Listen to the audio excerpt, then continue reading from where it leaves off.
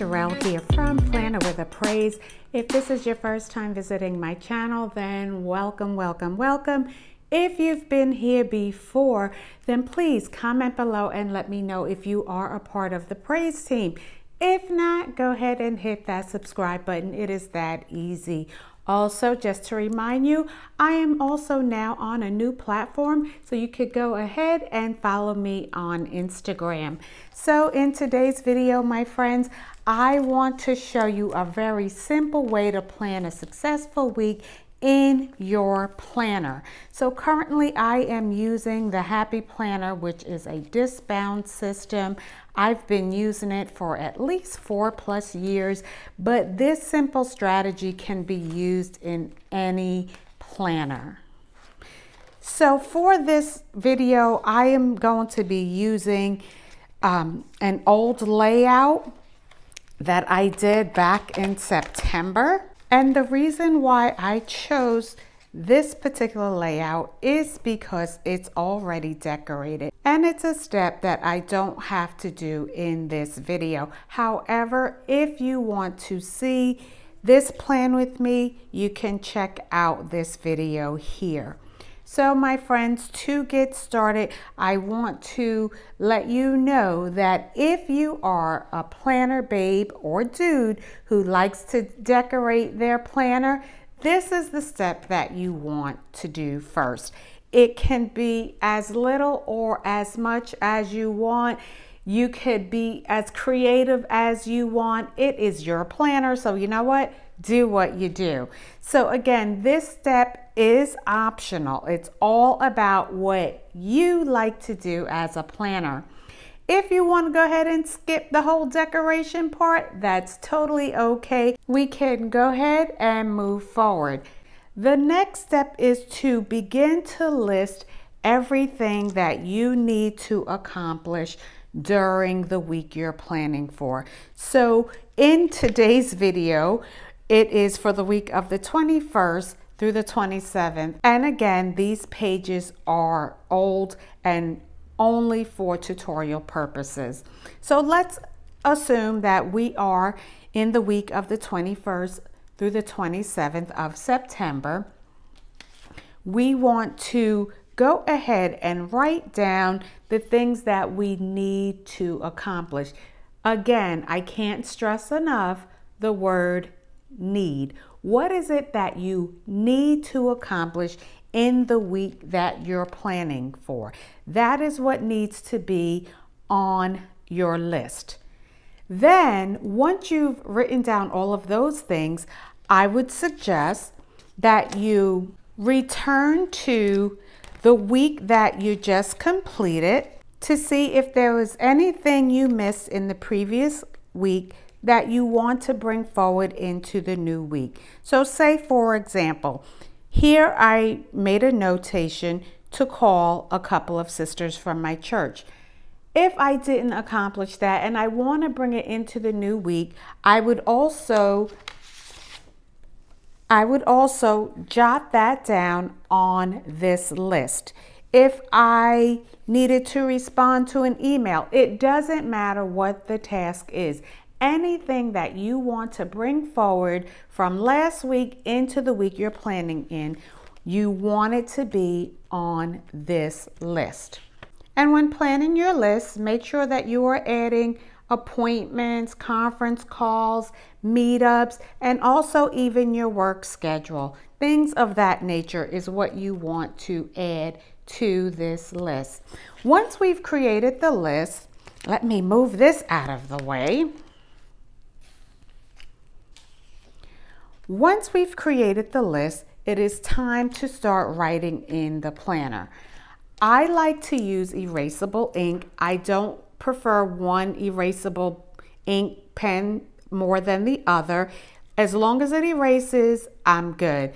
I like to use erasable ink because yes, I'm definitely prone to error, but I also like to have a very neat planner. But you know what? Again, it's your planner. It's totally up to you. This erasable ink pen is just a suggestion. Anyhow, let's go ahead and begin to write in the planner. The very first thing that you want to start adding to your planner is any schedules that are fixed. So say, for example, a fixed schedule is your work schedule. Why is it called fixed? Because whether or not you show up, the show must go on.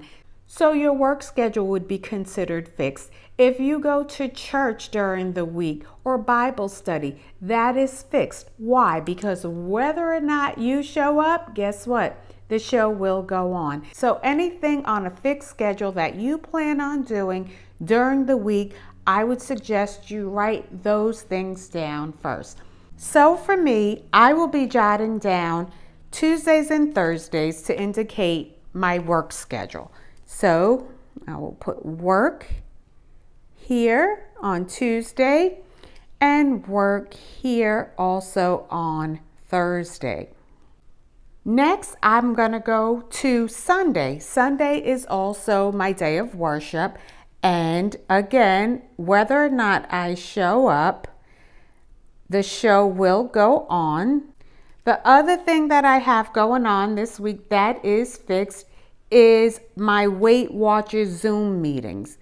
And that is every Wednesday at 8:30 is my Weight Watchers Zoom meeting. So I know I keep saying whether or not I show up or whether or not you show up, the show must go on.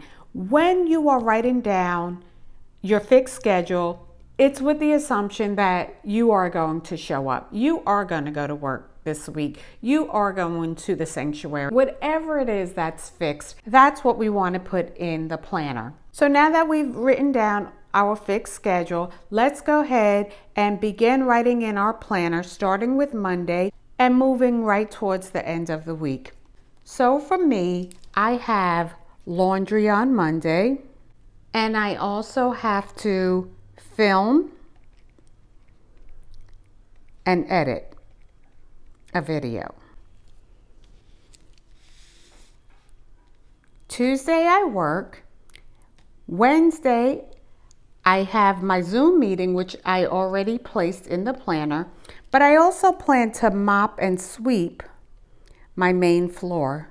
So Thursday I work, but I'm scheduled to get off at noon. So I went ahead and made a 2 p.m. doctor's appointment for myself. And it's actually with my ENT, which is my ears, nose, and throat specialist. Friday is when I do my banking and billing, and I typically do not write that in my weekly planner. I reserve that for my month at a glance. I also show that I have a nail appointment at 1 p.m.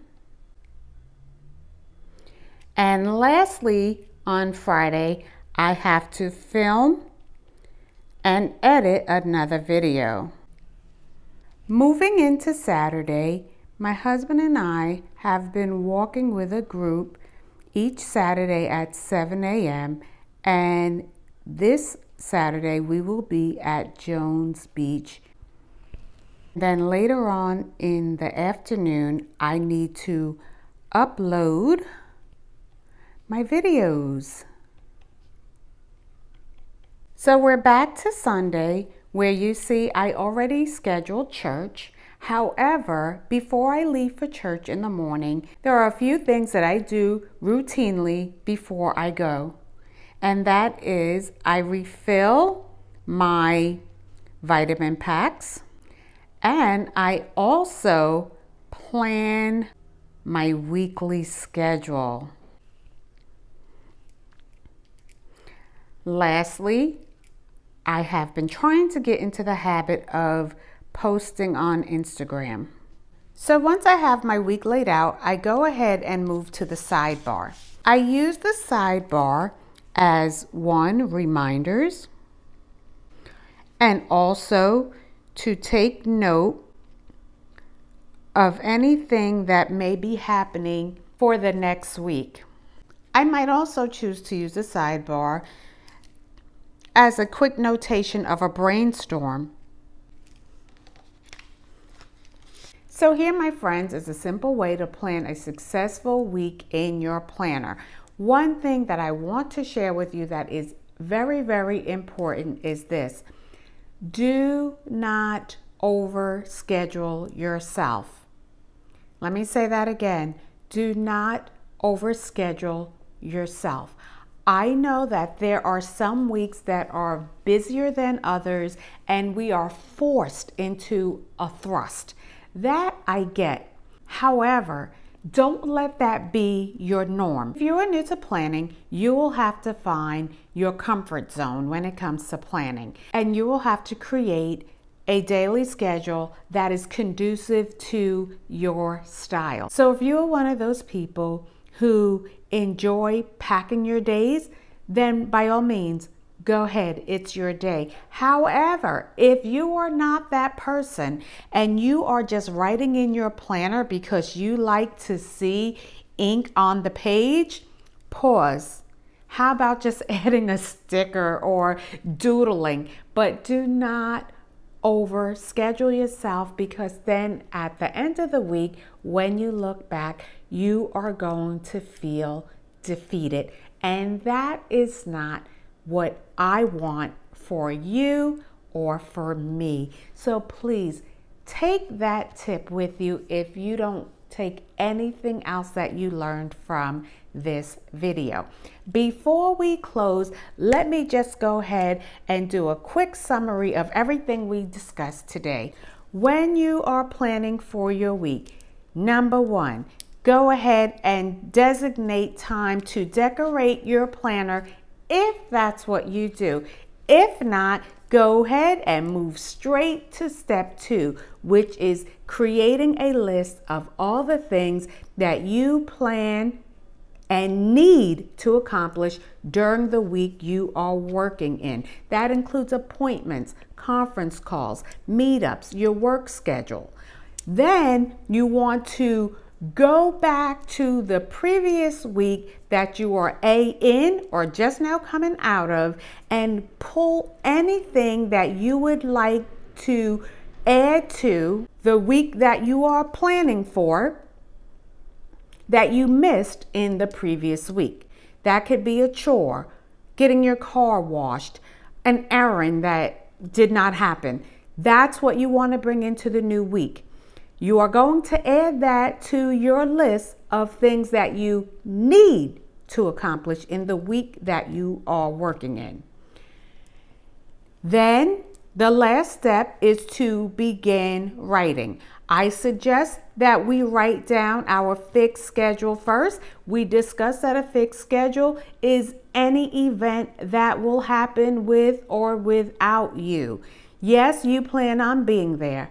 For example, you definitely plan on going to work every Monday. Then you are going to start with the beginning of the week, moving into the end of the week, and prioritize the things that you have on your list.